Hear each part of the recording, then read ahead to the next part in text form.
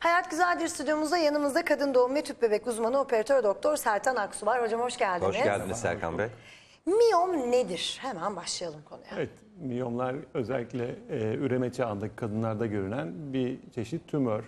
Tabii tümör dedikten sonra korkmamak lazım. Tümörler çünkü üçe ayrılıyor. İyi huylu tümörler, kötü huylu tümörler ve davranışlarını bilmediğimiz bazı borderline tümörler dediğimiz tümör grupları var. Borderline, onlar dengesiz mi Evet, oluyorlar? evet, aynen öyle, isminden de anlaşılacağı gibi. Miyom iyi huylu bir tümör neyse ki ve kadınların birçoğunda görülebilen bir tümör. Çok fazla kadında görülüyor değil mi? Ya? Çok Evet. duyduğumuz bir hikaye çünkü Evet, bizim. doğru. Bende miyom varmış falan Yani gibi. hiç farkında bile değilken yılda bir yaptırdığınız bir kadın doğum muayenesinde ultrasonla miyomla karşılaşabiliyoruz. Bunlar genellikle semptom vermeyen miyomlar oluyor. Kimlerde görülüyor peki? Bir risk faktörü, risk grubu var mı? Tabii şimdi yani? toplumun %50'si kadın, %50'si kadın, kadınların da yaklaşık %60'ında miyom görülebilir. Bunlar farkında olunabilen ya da olunmayan miyomlar. Genelde farkındalık sebebi miyomların kanamayla ya da kasık ağrısıyla ortaya çıkıyor, belirti veriyor. Ve bu sebepten dolayı yapılan bir ultrasonla, bir jinekolojik muayeneyle miyom tanısını rahatlıkla koyabiliyoruz.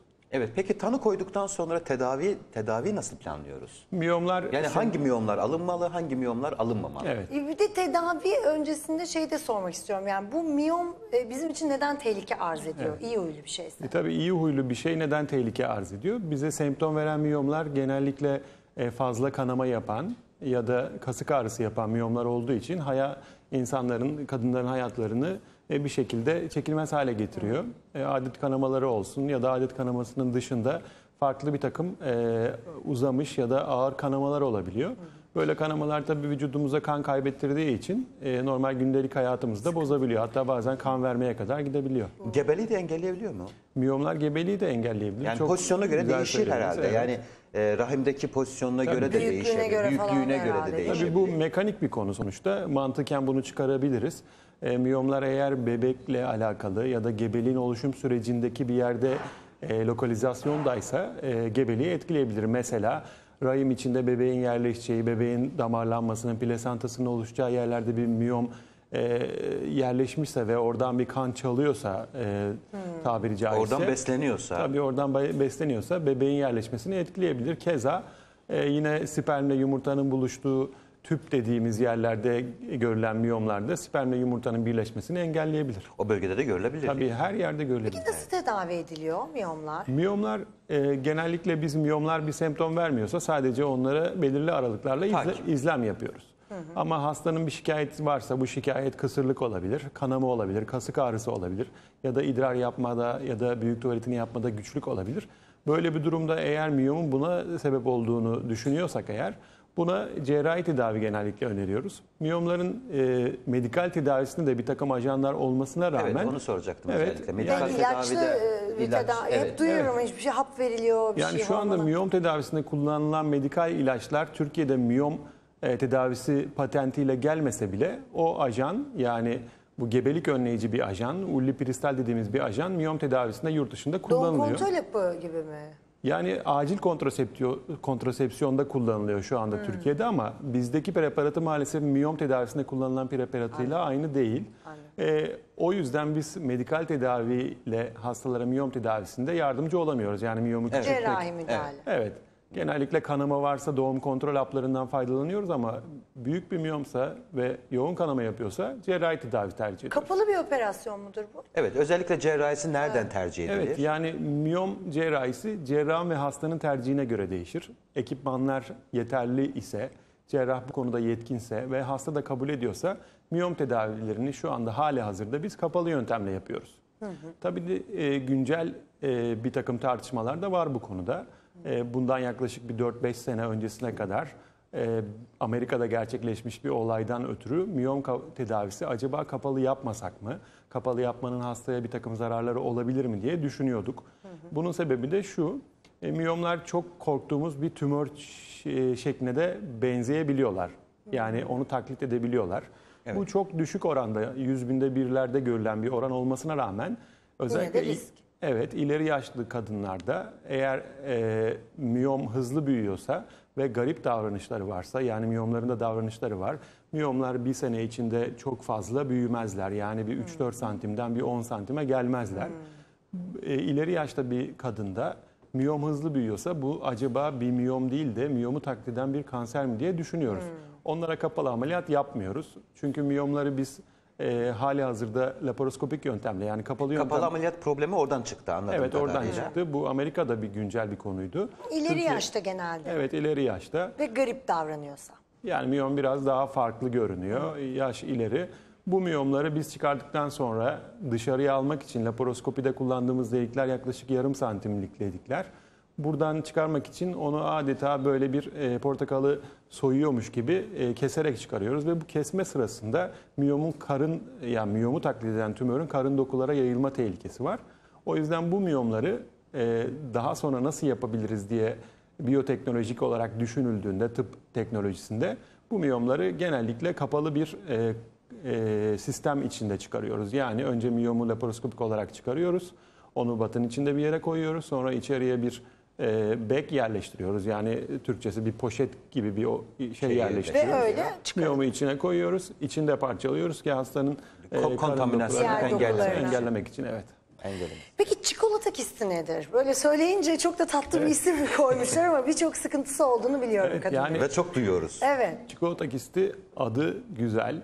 Genellikle de güzel kadınlarda görülen bir hastalık. Yani bununla ilgili bazı literatür araştırmaları da var. Genellikle sarışın mavi gözlü kadınlarda görülen bir hastalık. Allah bazı Allah. tipleri. Evet, maalesef öyle. Bağlantıları da var yani. Aa, çok enteresan. Evet, çok enteresan. Bunu bilmiyordum. Çikolata kistleri hiç olmaması gereken bir yerde rahim içi dokusunun olmasından dolayı oluşan bir kist. Rahim içi dokusu, yani bizim endometrium dediğimiz, döl yatağı dediğimiz dokunun vücudumuzun herhangi bir yerinde, yani aklınıza neresi geliyorsa, bu göz olabilir, akciğer olabilir, karın boşluğu olabilir ya da deriniz bile olabilir.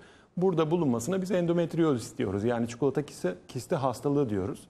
Bu karın içi dokusundaki rahim içi dokusundaki endometrium dediğimiz oluşum yumurtalık da olursa eğer, o çikolata kistine sebep oluyor ve içi aynen bir akışkan bir çikolata kıvamında oluyor. Ameliyatta bunu görüyoruz. Çok görülen bir şey bu bildiğim kadarıyla ve Miyom kadar sık görülmüyor. Evet, son yıllarda böyle benim bazı arkadaşlarım da bununla ilgili işte farkındalık yaratmak için birçok hareket başlattılar. Çünkü kadınların hayatını hakikaten cehenneme Bu ay çevirebiliyorlarmış. endometriozis farkındalık ayı. Bu olan ayda için. öyle. Evet, onu da söyleyecektim. Çok arkadaşım çok şey paylaşıyor. Çünkü Ektopik gebeliği de yapabilir. Tabii ki. Yani şöyle düşünmek lazım.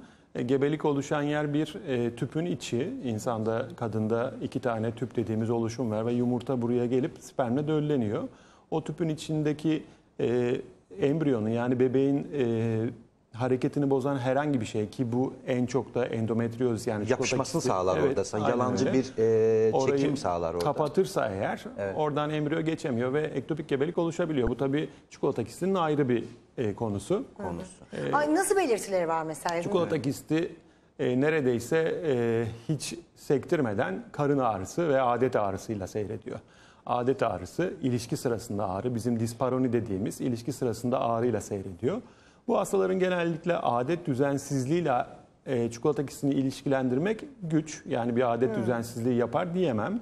Ama kasık ağrısı neredeyse olmazsa olmaz ve kısırlık bizim en çok karşılaştığımız üreme çağındaki kadınlarda kısırlık sebebi ve maalesef sonuçları da eğer geç kalındıysa biraz kötü seyrediyor. Teşhisi sadece ultrasonografik yöntemle konulabiliyor Evet, mu? yani biz çok uzun zamandır transvajinal ultrason yapıyoruz kadın doğumcular, üreme tıbbıyla uğraşan insanlar ve artık çikolata kistlerini hiç MR veya tomografiye gerek kalmadan direkt gözümüzle görüp birkaç tetkikle de destekleyip tanısını koyabiliyoruz.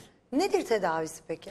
Çikolata kistlerinin tedavisi şu an dünya üzerinde de çok tartışmalı. Yani çikolata kisti olan hastalara ne yapalım, hangi hastaya ne yapalım konusunda bir hap, bir uygulama yok. Yani Medikal tedavisi. Tabii. Medikal tedavisi var. Medikal tedavisinde kullanılan ajanda zaten şu anda Türkiye'de var. Birkaç firmanın ürettiği ilaçlar var. Ancak maalesef çikolata kistinde kullanılan medikal tedavi ağrıyı azaltmaktan ve kistin büyümesini bir nebze olsa durdurmaktan öteye geçemiyor. Yani kisti kaybedemiyor maalesef. Kaybedemiyor. Cerrahi müdahale yapılıyor o zaman. Cerrahi tedavide yine tartışmalı. Yani biz kime cerrahi yapalım, kime cerrahi yapmayalım konusunda Herkese yapılmıyor. tabii ki yapamıyoruz. Çünkü Çikolata kisti yumurtalığa neredeyse yapışık bir kist. Yani onu çok rahatlıkla yumurtalıktan sıyıramıyoruz diyebilirim. Yani biz sıyırdığımızı düşünürken yumurtalıktan da parçalar geliyor. Mikroskopik olarak bunlar kanıtlanmış patolojik olarak. Ve yumurtalık fonksiyonu da yumurtalık kapasitesi de çikolata kisti cerrahisinden sonra azalıyor. Dolayısıyla sizin sınırda bir yumurtalık kapasiteniz varsa çikolata kistini yumurtalıktan alırken biz defalarca düşünüyoruz. Acaba bu işlemin hastaya yararı mı, zararı mı daha fazla olur diye muhakkak birbirimiz arasında bir tetkik ediyoruz. Peki tüp bebek yapabiliyorlar mı? Çünkü hani gebelikle ilgili ciddi sıkıntılar oluşturuyor bu bahsettiğiniz Evet, yani durum. çikolata kisti olan hastalar az önce de bahsettiğimiz gibi hem yumurtalık fonksiyonları hem de tüp fonksiyonları Etkileyebiliyor. Bazen bu hastalık rahimi de tuttuğu için rahim duvarını da tutup adenomiyozis denen bir hastalıkta yaparsa eğer bebeğin Tamamen implante olmasını, bebeğin belki içeriye tutunmasını da bozuyor. Dolayısıyla bu hastalar birkaç yıl sonra, evlendikten birkaç yıl sonra bize gebelik oluşamaması şikayetiyle geliyorlar ve biz çikolata kisti de saptadıysak bunlara diğer hastalardan biraz daha farklı tedaviler, onları baskılayıcı yani çikolata kistlerinin üremesini baskılayıcı tedaviler uyguluyoruz. Eğer normal yolla gebe kalamayacak bir durumdaysa, tüplerin fonksiyonu bozulduysa ya da aşılama tedavisi dediğimiz tedavilere yanıt vermiyorsa şayet o zaman tüp bebek tedavisini yapıyoruz. Neyse ki tüp bebek tedavisiyle bu hastalarda yüz güldürücü sonuçlar alınıyor. Çocuk sahibi olabiliyorlar. Çocuk sahibi yani. olabiliyorlar. Onun dışında medikal tedaviyle sadece ağrı, acı Ağrı ve büyümeyi bir azaltılabiliyor. nebze olsun. Ya belki de her bayanda vardır aslında. Yani semptom vermiyor olabilir. Tabii. Klinik problemler yaşatmayabilir. Ama Hatta doğum rutin bir bile yapmış kontrolde olabilir. görülüyor. Rutin kontrolde endometriozis başlığı altında görebildiğimiz şeyler sınırlı maalesef. Eğer endometriozis çikolata kisti yaptıysa bunu çok rahat görebiliyoruz. Orada ultrasonda çok rahat görülüyor. Ancak bağırsak tutulumu varsa ya da periton tutulumu varsa Onu zaten bu taram. biraz daha zor şey yapılması ve bu hastalar ağrıyla çok başları dertli olan hastalar. Onlara ileri inceleme gerekiyor. Onlara laparoskopi yapabiliyoruz. Laparoskopiyle gözümüzle canlı bir şekilde endometriyotik odakları görüp o şekilde tedavi tanı koyabiliyoruz. Peki menopozdan sonra kendi kendine gerileme var mı? Çok doğru söylediniz. Bu hastalıklar biraz östrojen bağımlı hastalıklar. O yüzden hani güzel kadınlarda görüldüğünü de az önce dikkatinizi çekmiştim. Peki çok östrojen salgılayan kişiler de kadınlarda daha mı çok görülür diyoruz o zaman? Bunu demek biraz zor. Ama bu hastalığın patogenezinde östrojenin yani kadınlık hormonunun ciddi şekilde etkili olduğunu biliyoruz. Olduğunu görüyoruz. Östrojenin miktarı güzellikle orantılı. Evet öyle de düşünmek lazım değil mi? Peki çikolata kistiyle bir ömür boyu yaşıyor mu insanlar? Buradan onu mu Çikolata anlıyoruz o kistiyle, zaman? evet, yani eğer cerrahi tedavi yapılmıyorsa çikolata kistleri kendiliğinden genellikle kaybolmuyor. Gebelik döneminde enteresan bir şekilde çikolata kistleri süprese oluyor. Yani baskılanıyor, büyümeleri biraz yavaşlıyor. Bir de az önce söylediğiniz gibi menopozdan sonra östrojen seviyeleri düştükten sonra büyük oranda çikolata kisti odakları kayboluyor. Takip etmemizde fayda var o zaman. Tabii ki şöyle bir Ne durum kadar da var. bir rutin kontrol yapılmalı böyle Biz bir bütün durumda? kadınlara herhangi bir hastalığı olsun ya da olmasın yılda bir kadın doğum kontrolünden geçmesini öneriyoruz zaten.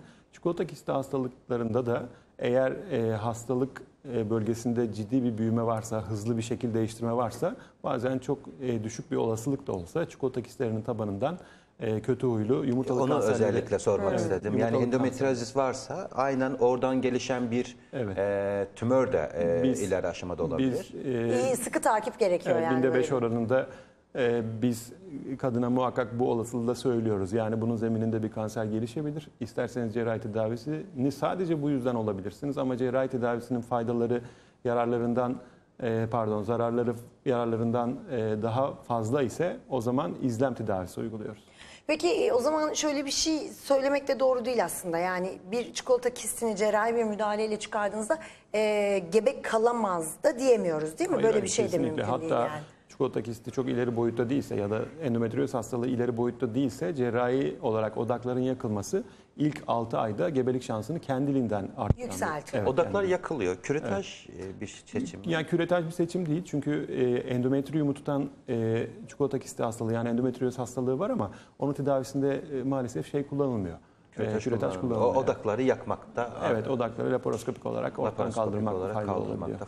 Ama tüp yani ağrısı, sancısı tabii ki bununla yaşamak zor bir şey ama Çok tüp zor. bebek tedavisiyle de gebe kalma şansları neyse ki çok yüksek değil mi? O yüzden de çok fazla da korkmamak lazım. Hocam çok detaylı, çok güzel konuştuk. Eklemek istediğiniz bir şey var mı? Ben teşekkür ederim. Sizin de gerçekten konu hakkında çok bilginizin olduğunu görüp sevindim açıkçası. Bu ay endometrioz farkındalık ayı.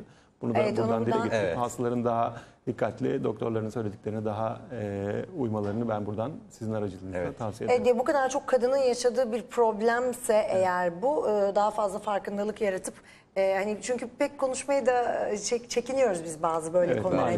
Hani kadın doğumla ilgili şeyleri. Aksine tam tersi paylaşıp çözüme ulaşmaya çok çalışmak daha doğru. Kesinlikle. Çok teşekkür ediyoruz çok teşekkür hocam. ederiz Sertan İyi ki Bey. geldiniz.